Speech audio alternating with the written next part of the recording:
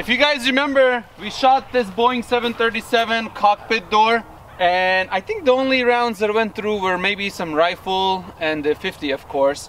I think the AK and the 5.56 went through it. That's pretty. Give us a little close-up on this. There's even one bullet here stuck. But we opened one of these up, and there's a lot of Kevlar inside of this. It is pretty heavy. Jasper, it does say over here, I was just checking, making sure it's a Boeing 737. It says it here, B737. So we're gonna use this Excalibur crossbow. It's a micro edition. We're gonna see if it can penetrate this cockpit door. We need to get Rigo out of the way. Do you want to shoot it?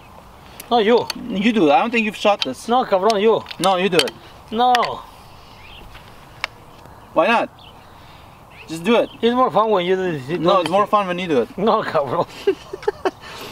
This crossbow has a 280-pound draw.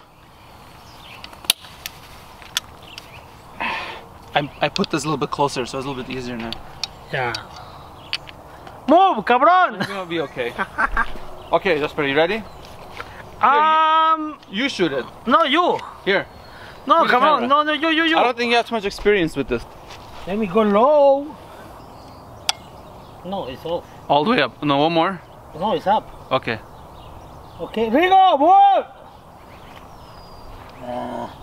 Hold on. Let me get Rigo out of the way. Rigo!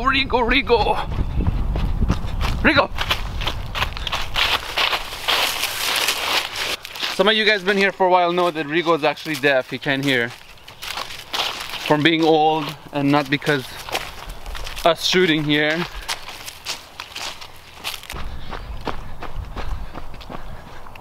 Okay, I'm ready. Okie dokie. Ready? Ready! No way, it went through? Yeah. Oh my God, look at this thing. Wow, it did go through. 6 inches. No freaking way. Yeah. This is insane. Wow. I think that we shot it with the 500 Smith & Wesson and that didn't go through. But this crossbow penetrated. This is unbelievable, guys. 7 inches. Let me take an aim in this area. Let's put a bottle of water there too, just to see what happens. Okay. Okay, here, grab this. I'll be right back. Okay. We'll shoot it right over here. Let's go round 2. Okay, ready? I'm ready. Fire in the hole.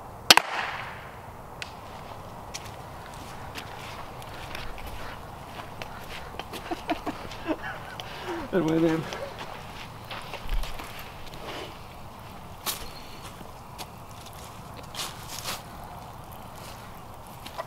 Here's your result. Oh, what? It's inside 4 inches. 4 inches? How did this hole get over here? Oh. Did it go in and come back out? Probably. I don't know. Wow, look. Oh, the tip, yeah. The tip punctured it and it fell back inside probably. But, so, if you are a pilot, don't get near the door to look through any of these viewfinders. If you stay back far enough, you will be safe. No? They're not coming out. Okay, let's open this thing, see if that tip is inside. No, the tip go out.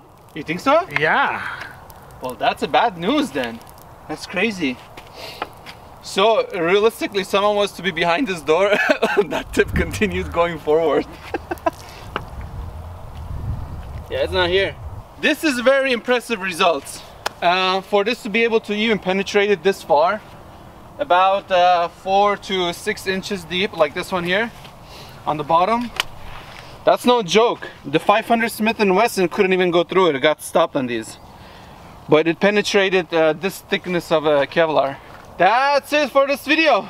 It was short and sweet. I hope you guys enjoyed it. Give it a thumbs up, subscribe, and as always, thank you for watching. We'll see you guys next time. Rico, let's go.